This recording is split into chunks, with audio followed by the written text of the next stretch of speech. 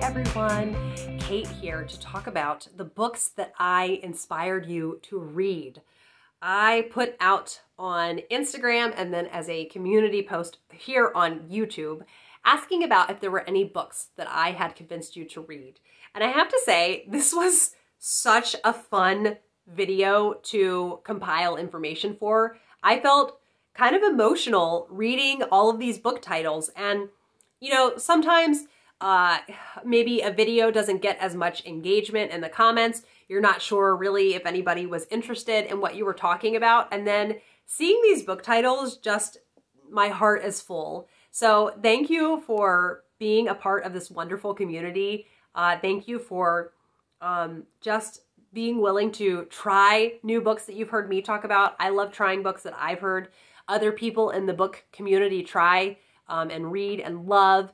And it's just such a wonderful little corner of the internet to be a part of. And I cannot wait to tell you about all these books. So first in the list, and I'm just going to pull it down, okay? I couldn't believe there were 11 of you that said you read Wives and Daughters because of me. And that makes my heart so happy.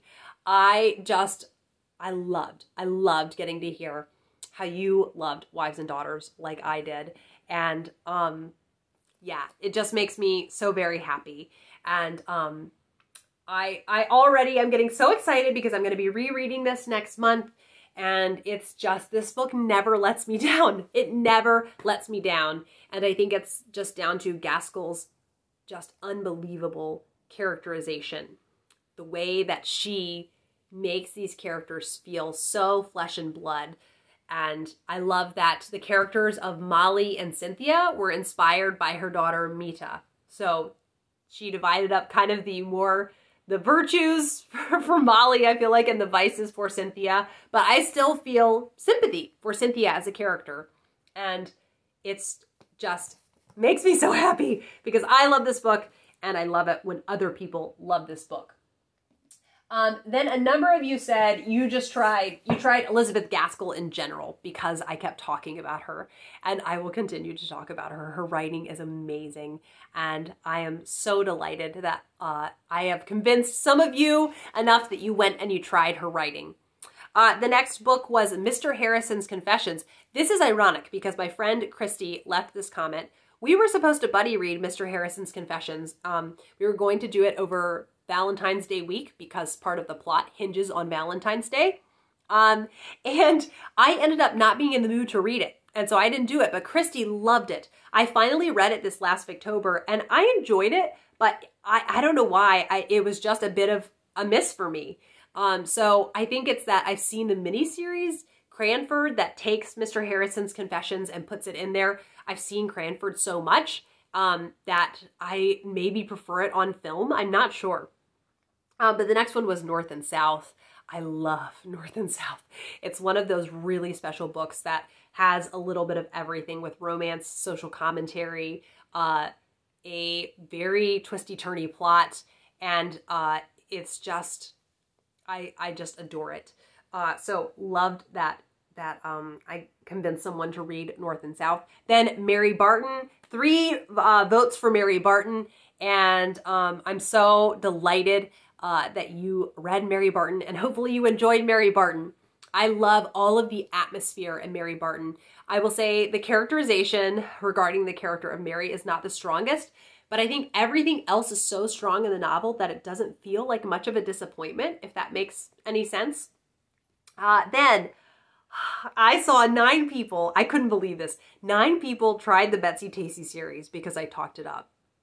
That was the one that made me really emotional because I feel like Betsy-Tacy gets really overshadowed by a lot of the other coming-of-age series for young women or just coming-of-age literature for young women, which no shade to that, you know, the other literature, but I mean, nobody needs to talk up Anne of Green Gables. You know, so many people know about Anne of Green Gables, and so its readers will find it. But there's plenty of people that could love Betsy-Tacy, but they don't know about it.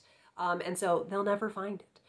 So this made me so delighted. And then several people also commented Emily of Deep Valley. Emily of Deep Valley I love so much, and I only came to it as an adult. So it's one of those, I didn't know about it as a kid, and then I kept putting off reading it when I was older because I just knew it would disappoint me. And then it's now one of my favorite in the series.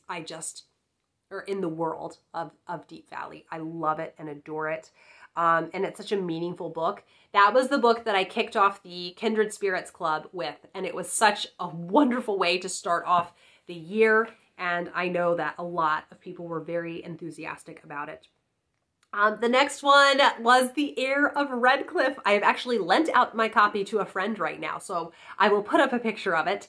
And it's so fun to see this right after my reread because I'm like, no, it holds up. Like, I still love it. And oh goodness, I love this book, and the characters are so special to me. There are a couple characters that when I did discuss it on Patreon, people pointed out a couple of them weren't developed as much. And so I don't think everyone has quite the same amount of care that's put into their character, but overall it's such an in-depth look with these characters into their lives at this time in their life. And while they deal with a lot of kind of trying to not take the judgments that other people make and judge for themselves what they think about certain situations. And that can be a really hard thing to do, just to be unbiased about what you think is happening in front of you. It's really, really interesting. The next one that is very similar to me in the same category as The Heir of Redclyffe, and that is Deerbrook. This book, I really, really appreciate the contrast in the two sisters' personalities, Hester and Margaret. And what's interesting is the first time I read it, I really sympathized with one sister and thought the other one was like, oh, you know, don't care about her. And then when I read it again and with friends, they pointed out kind of the strengths of the sister that I had overlooked. And I thought, oh my goodness, wow, you know, what skill Harriet Martineau shows that in this character that I had overlooked to begin with. Then the next one is Village School by Miss Reed, and several of you said you had tried Miss Reed because of me, which I just love because I'm newer to loving Miss Reed. And so that makes me really want to just continue trying all sorts of books so that kindred spirits that have similar book tastes that I do can find these books as well. So yeah, I just love the love for Miss Reed, and people that are, some of the people that are joining in the Follow Us to Fairacre read along this is, you know, they've read Miss Reed many times, but some of you are totally new to it, and it's wonderful to be on the ride for the first time with you. Then Romola by George Eliot. Several George Eliots. Romola, a couple votes for Daniel Deronda, a couple votes for Adam Bede, and Middlemarch. And that just makes my heart so full because George Eliot is one of those authors, I think if you haven't tried her, you think maybe I'm not cut out to read George Eliot, and all you have to do is try. You know, you can take a year to read a George Eliot book, and then you might end up finding a new favorite author. So I love the adventurous readers out there willing to persevere with George Eliot. A couple votes for Lorna Doone. Lorna Doone, I have a kind of mixed experience now, which is very sad, but it was the Victober group read on my Patreon 2 years ago, and unfortunately I didn't enjoy it as much. I think though I was on a time crunch and I was rushing it too much, and I definitely will return to Lorna Doone at some point. So I don't want to give up on loving it on a reread, but I don't think it's ideal for Victober. I think Victober books, the ideal is very plot driven. Then the next one, two Hardy books, which is very ironic. Far from the Madding Crowd and The Mayor of Casterbridge. The Mayor of Casterbridge, I loved the first time that I read it, but the second time around, I tried rereading it after reading Jude the Obscure. And it was too soon. It had only been like 6 months since I read Jude the Obscure. Far from the Madding Crowd has lived on in my memory, along with The Return of the Native. At some point, I will revisit those books, but I don't want my experience of Jude the Obscure to have tainted what were favorite books. So I'm kind of scared to return to Hardy. I don't know. I'm going to have to return to them at some point because I did love those stories. Then the next one, and this blew me away, was a couple people said Jane Eyre, which is such an iconic Victorian novel. And I say to anyone, you know, who's where to start with Victorian literature, I think Jane Eyre is a wonderful entry point. And it's just very readable with it being written in first person. And the character of Jane, I admire so much. And she is one of a kind. And just as soon as I finished my reread this October, I was so devastated to be done with my reread. It's one that I will revisit time and time again. And then, is that all of the, okay, still a few more Victorian reads. So I loved seeing all of the Victorian love on here. Kate from the novel Nomad commented that she loved that I recommended Mary Elizabeth Braddon. I picked Lady Audley's Secret for our Victober read, and now every Victober we read a Mary Elizabeth Braddon together. And several people said Lady Audley's Secret. That made me so happy. I think it's a wonderful Victorian novel that gets overlooked sometimes, and I think some people get put off by it because they say, well, you can tell what the secret is very short into the book. I don't think that's the point of the book, though. The point is the lengths that Lady Audley will go to hide the secret. I was able to guess the secret fairly on. And it's the art and the storytelling that I love about that book. And there are some really fascinating characters in it. Then the next one was In the Roar of the Sea by Sabine Baring-Gould. What an amazing book. It is just a powerhouse of a book. And it is so, you have to come up for air after you've read it. It's so all-encompassing. It takes place in Cornwall, right by the seaside. There are smugglers involved. There is a church that is half buried in sand.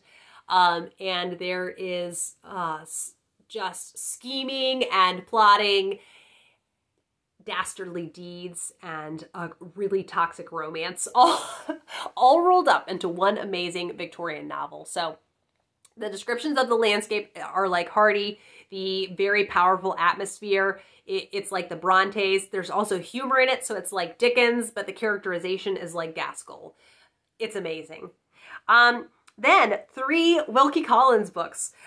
So it's funny because he has been hit or miss for me, but these 3 are all ones that I have absolutely loved. So the first one being The Woman in White. At some point, now I'm like, maybe I should reread that this Victober. Maybe I will treat myself. I will have to see. I'm a little scared though to reread it. Like maybe I won't love it as much. Will I? I don't know. I think I will though, because the character of Marian Halcombe was such a highlight for me. Then The Law and the Lady. I love that book. And lastly, Man and Wife. I read that this October. What a book. It is so, I honestly think that's my favorite Wilkie Collins now, which is wild because the character of Marian I really love, but this story, it is deliciously dark. And the darkness in it to me is more intense than in The Woman in White. Other readers might feel differently, I'm not sure. Then Treasure Island. I love Treasure Island. It's such a wonderful adventure tale. Long John Silver is one of my favorite characters in all of Victorian literature. The Mill on the Floss. This is interesting because this is one of my lower ranked George Eliot books. But it is on there. And it's still a really remarkable book because it's written by George Eliot. So I love that somebody tried it. Don Quixote. I think somebody said that I made it feel less intimidating, and I stand by that. I think the thing that is challenging about Don Quixote is the length. The writing style is very accessible, and it's such an amusing story. It's wild.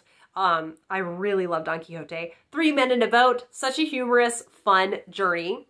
Great Expectations. That made me so happy. I love Great Expectations. It's a perfect Victober read.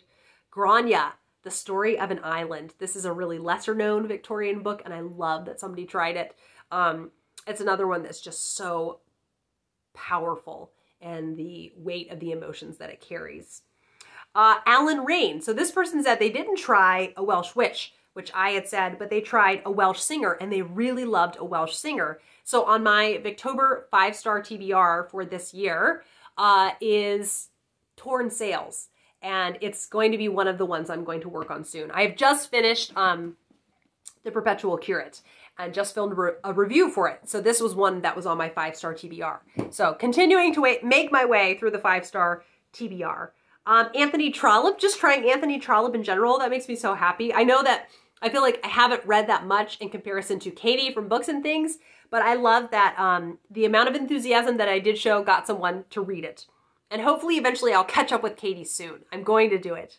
Then Diary of a Nobody by George Grossmith. This is a really lovely, just lighthearted, amusing Victorian read.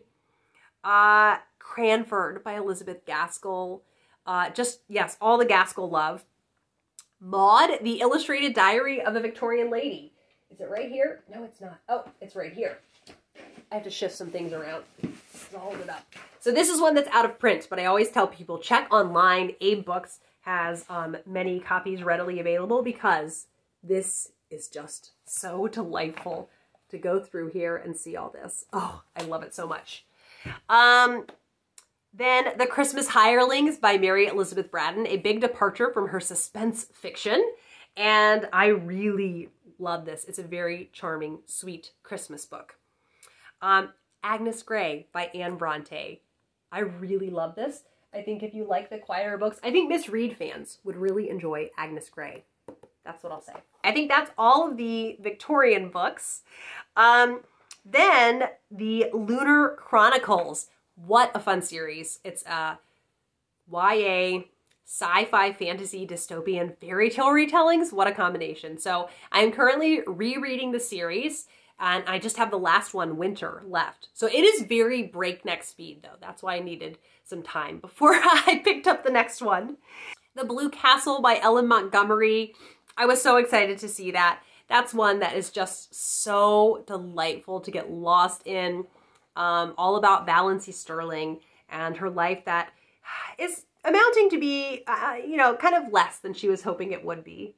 Then let's see, The Wolves of Willoughby Chase. That was a really fun one. That's a middle grade suspense kind of mystery, and I love the atmosphere in that one. It's just delicious.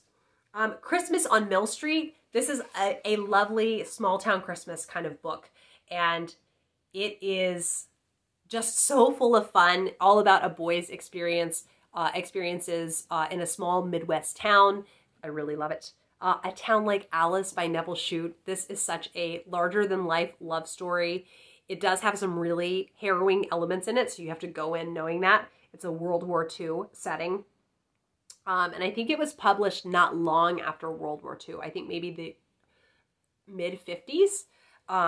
Then The Wednesday Wars by Gary Schmidt. This is one of my all-time favorite middle grade books about Holling Hood and his time in elementary school in 1 year. It's set during the Vietnam War, and so all of the tensions that were around because of that. And then how do you live with family that has really different political views than you?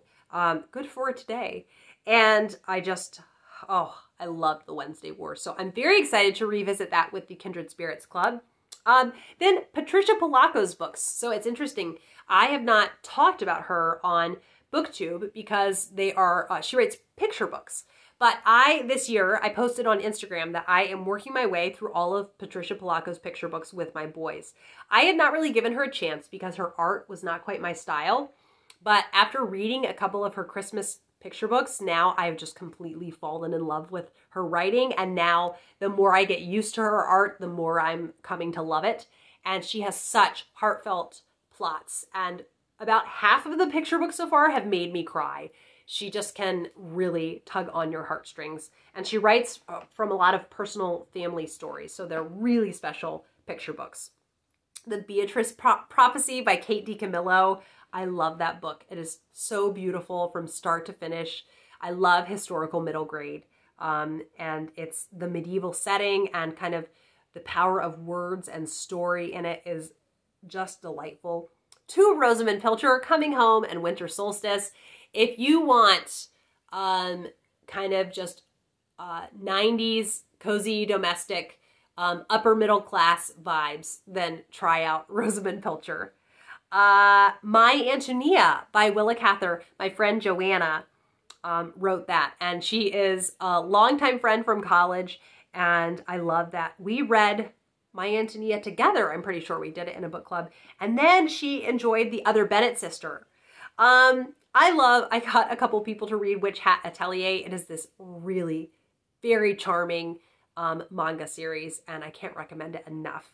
It's like a Studio Ghibli movie, which I think they're making a show of it. I want to check in on that, of Witch Hat Atelier. Not Studio Ghibli, but a show is being made of Witch Hat Atelier. The giant biography, The Brontes by Juliet Barker. I did come out of that having very mixed feelings about it, but it's an amazing book. And now I kind of want to revisit it, or maybe I'll read a different Bronte biography. I'm not sure. A Peculiar Combination by Ashley Weaver. It's the first in her new Electra McDonald series. It's a really fascinating historical mystery series. I've only read the first one though, so I want to read the second. And I think the third one has either just come out or is coming out very soon. Several people tried Mary Stuart. That makes me so happy. Mary Stuart has lovely romantic suspense novels. So if you are all interested in romances or mysteries and these combine the two, I would try Mary Stuart. The Wind in the Willows, somebody reread it. So I love, a couple times people said they reread books because of me, kind of books they had read a long time ago and then they had forgotten about them. So rereading is kind of my favorite kind of reading to do. So I loved hearing that. Georgiana's Secret, this is a fabulous, sweet romance all set on board a ship. So Georgiana poses as a boy and it is just a delicious sweet romance. Miracles on Maple Hill, one of my favorite middle grade books. And this is perfect for springtime being just around the corner. I love this book. Several mystery series, the Armand Gamache series by Louise Penny, Inspector Lindley series by Elizabeth George, and the Grantchester Mysteries by James Runcie. These are three of my all-time favorite mystery series, so I love seeing that. Then another Christmas book that I loved, Last Christmas in Paris. This is a historical fiction, all written in letters, and the audiobook is just as lovely too. There's a different reader for each letter writer. This Beautiful Truth by Sarah Clarkson. That's one of my all-time favorite books. It's meant so much to me, and it really did change my life, honestly. And then lastly, Romantic Outlaws. This was a fun dual biography of Mary Wollstonecraft and Mary Shelley, and it was a wild ride. Like, these are not people that I would have wanted to live like. I don't look up to them as role models, but they were so fascinating to read about. It was just wild. I mean, anything where Lord Byron is going to be one of the people involved kind of tangentially, you know, it's going to be crazy. So thank you everyone if you took the time to write a book title that I inspired you to read. Thank you for taking the time to watch my videos. Thank you for taking the time to leave a comment. It's just lovely to share my bookish life with you and talk about the books I'm excited to read, the books that I love that I've read, and just all my reading hopes and dreams. And I hope that you have a lovely day, and I will be back with another video soon. Bye!